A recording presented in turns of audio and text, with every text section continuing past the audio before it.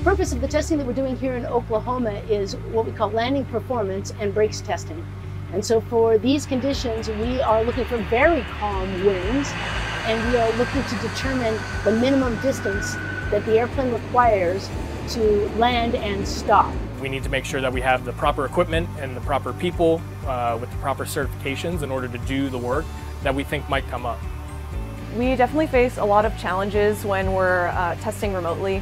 Sometimes that can look like just a lot of unpredictability and having to readjust the plan constantly. So for brakes testing, a lot of spare tires, spare brakes, axles, anything related to landing gear, because that's what we're putting the most stress on for the testing. We face a lot of weather-related challenges, especially here in Oklahoma. Occasionally we'll have to plan evacuations due to severe weather.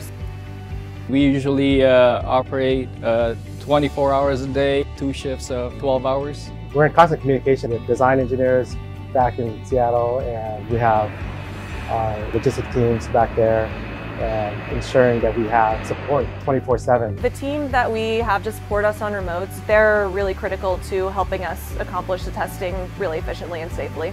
The best thing about being on remote is when you're here, everybody has a singular focus, everybody's on the same page. You feel as much of a team as you'll ever feel in a flight test program.